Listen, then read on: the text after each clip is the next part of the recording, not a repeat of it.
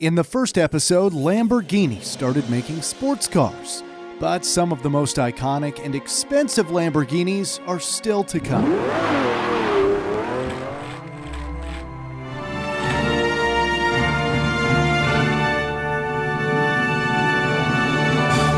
This is the second episode of the evolution of Lamborghini.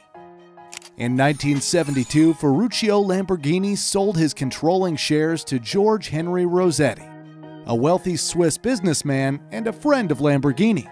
Rossetti bought the shares for $600,000. In December 2020, those shares would be worth a whopping $6 billion. Under new ownership, the Lamborghini company switched things up by releasing a 2.5-liter V8 model, named the Lamborghini Urraco, which is a Spanish slang word meaning little bull. The four-passenger sports car was priced at $22,500 and intended to be a more affordable alternative to the Ferrari Dino and Maserati Marok. It could reach a top speed of 149 miles per hour and go from 0 to 60 in 6.7 seconds. Besides the 2.5-liter V8 model, 2- and 3-liter models of the car were also made available, with either worse or better top speeds and acceleration times. In total, 776 Urracos were built over a period of 7 years. Next, the Lamborghini company started working on a successor to the Miura in 1974. The result was the Lamborghini Countach, which oddly enough was not named after a bull or an area of Spain. The name actually came from an expression made by a guard in his local dialect when he saw the design of the new car. Its equivalent in English would be something like, "Wow!" And it's easy to understand why he had this reaction. The wedge-shaped Lamborghini had a completely different design than any other car on the market. It also was the first production car to incorporate scissor doors. Returning to the 3.9-liter V12 engine, the Countach caused a few gasped expressions with its speed and acceleration too. It could reach 187 miles per hour and accelerate from 0 to 60 in just 5 seconds, making it much faster and quicker than the Miura. The Countach wasn't cheap though. It was the first Lamborghini to cost over $50,000. It became the longest-running production car with 1,983 units made over 16 years. Emerging from the shadows in 1976 was the Lamborghini Silhouette. It replaced the Urraco with a Targa roof, basically making it semi-convertible. It had a 3-liter V8 engine, making it faster and quicker than the Urraco, but also more expensive. The Silhouette wasn't a success though. The plan was to win over the US market, but that never happened. In 3 years, only 55 units were made. With that amount, they wouldn't even win over the North Pole market. The Silhouette wasn't the only bad thing that happened to the company. Lamborghini also had internal problems because of the change in ownership, and to make matters worse, in the 1970s, there was an oil crisis, skyrocketing oil prices. As a consequence, Lamborghini car sales suffered because of their high fuel consumption. In 1978, Lamborghini's situation worsened so much that it entered bankruptcy. 2 years later, the company was purchased for $3 million by Patrick Mimran and his brother. Mimran, who was only 24 at the time, became the CEO and was later credited for being the man who saved Lamborghini. In 1981, under the leadership of Lamborghini's new owners, the Jalpa was produced. It was the last Lamborghini to use a V8 engine for a long time. The Jalpa was named once again after a famous breed of fighting bulls. It replaced the Silhouette, and although the top speed was lower and it had a higher price, the Jalpa was more successful with 420 units produced in 7 years. You probably wouldn't choose Lamborghini as a go-to manufacturer if you're looking to travel across rough terrain. But did you know that Lamborghini has made several off-road trucks over the years?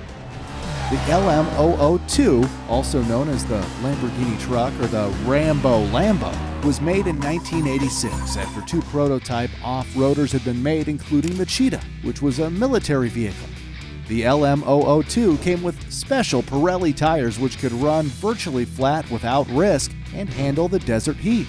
2 special versions of the truck participated through the tough terrains at the Dakar Rally. The 5.2-liter V12 Rambo Lambo could reach a top speed of 130 miles per hour and accelerate to 60 in 8.5 seconds.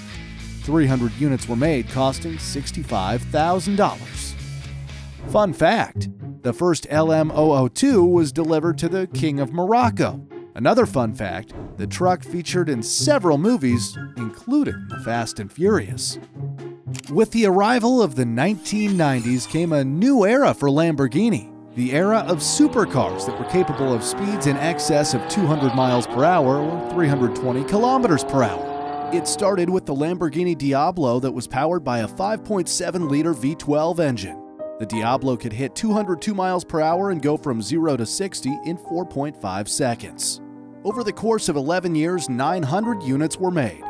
The most expensive Lamborghini before the Diablo was the LM002 that had a price tag of $65,000. The Diablo was more than 3 times as expensive, as it was sold for a whopping $200,000. The Lamborghini Diablo SV followed in 1995 and improved upon the speed of the Diablo, which makes sense since SV stands for Super Veloce, or super fast in English. It maxed out at 208 miles per hour and went from 0 to 60 in 3.8 seconds. It was also more expensive with a price tag of almost $230,000. Not content with those figures, Lamborghini then made the Diablo GTR as a track-ready model with power improvements, a stripped interior, and a reduction in weight. It pushed 210 miles per hour and had a 0 to 60 time of 3.4 seconds. Only 32 GTRs were made and were sold for over $300,000. The Diablo lineup became super successful. Almost 3,000 units were sold across the world. Fun fact: the name Diablo means devil in Spanish. In 1998, Ferdinand Piëcha, the chairman of the Volkswagen Group, went on a buying spree, purchasing Lamborghini, Bentley, and Bugatti. Lamborghini was bought for around $110 million and placed under parent company Audi, which is also owned by Volkswagen. Fun fact: currently the Volkswagen Group owns 12 huge car brands. That is just unbelievable. The Murcielago was introduced as a coupe in 2001 and served as the flagship V12 of Lamborghini's lineup. It was the first model made under the new ownership of German parent company Audi.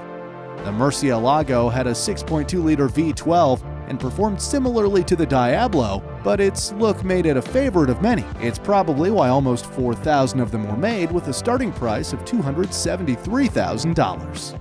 Fun fact: the Murcielago Roadster was driven by Bruce Wayne in Batman Begins, which is a very clever nod to the superhero because Murcielago is the Spanish word for bat. Following the success of the Murcielago, Lamborghini came out with the Gallardo, powered by a 5-liter V10 that could reach a top speed of 192 miles per hour and go from 0 to 60 in 4.3 seconds.